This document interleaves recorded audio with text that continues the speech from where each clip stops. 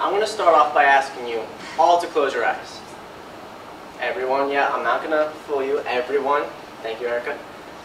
Now, I just want you to visualize this. You are the head honcho of a family. Don't open your eyes until I tell you to. Now, you wake up, you go to work, and you stretch your arms. You get ready, you're out the door. What you do for a living, you are a salesperson. And you have a product that you know will sell. But who do you want to sell to? You have to go to many corporations, many board meetings. So you don't go to one, you don't go to two, you don't go to 3, 4, 20. You go to 75 different board meetings in one day. You go to these board meetings, and they all love your product, and they really want to impress you. Well, you're loving this. But there's a thing. They all have these buffets, huge buffets, free food, filet mignon, duck, lobster, and you eat, and you eat, and you eat until you can't eat anymore. Then you go to the next board meeting. Same scenario. You eat, and you eat, and you eat until you can't eat anymore. You go to the next board meeting, so on and so forth, until you went to these 75 board meetings, and you ate yourself to death. Not living.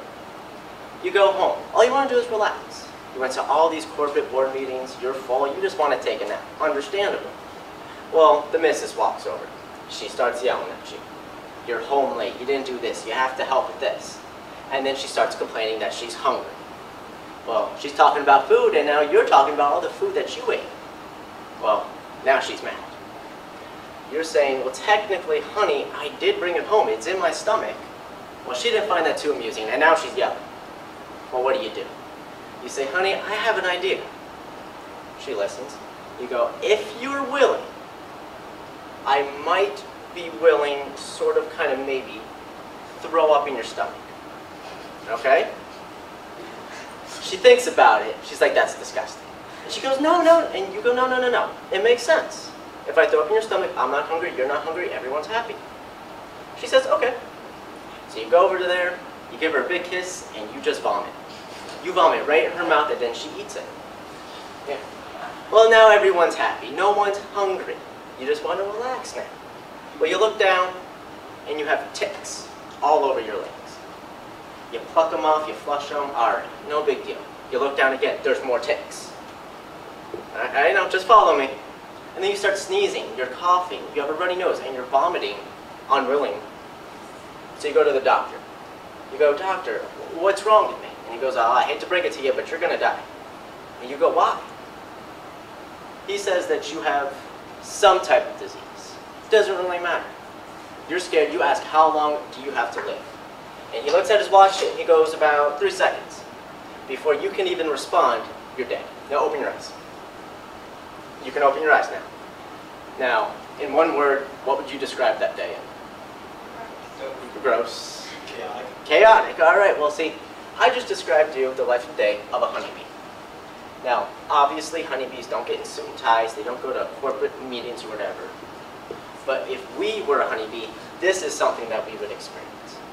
So I'm going to take you from beginning to end of the life of a honeybee. Well, we'll start with gathering nectar.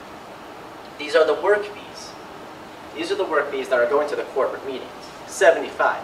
And what I meant by that was that these bees will go to 50 to 100 flowers per visit.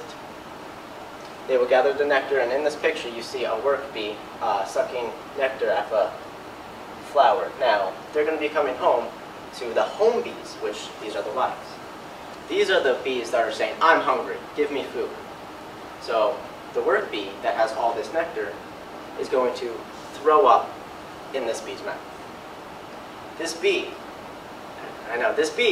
will take that nectar and turn it into honey using chemical and physical changes, because honey is about 18% water, and nectar is about 90.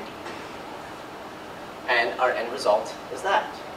Well, it looks appetizing now, but now that you figured that this is because bees are regurgitating into each other's mouths, maybe you don't want to eat it.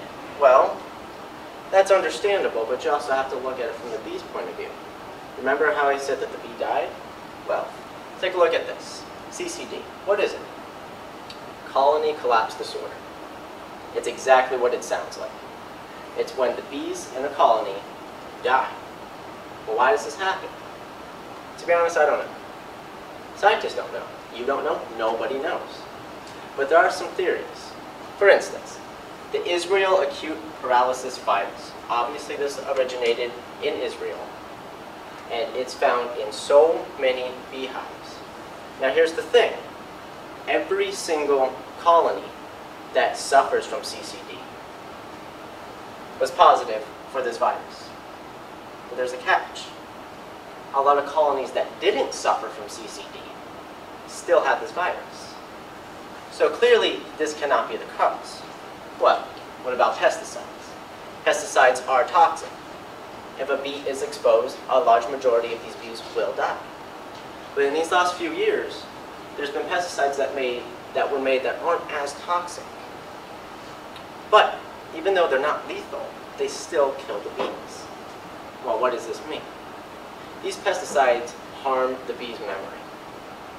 Now, if the bee goes out, travels miles and miles and miles to get all this nectar from all these flowers, it's going to forget where its hive is.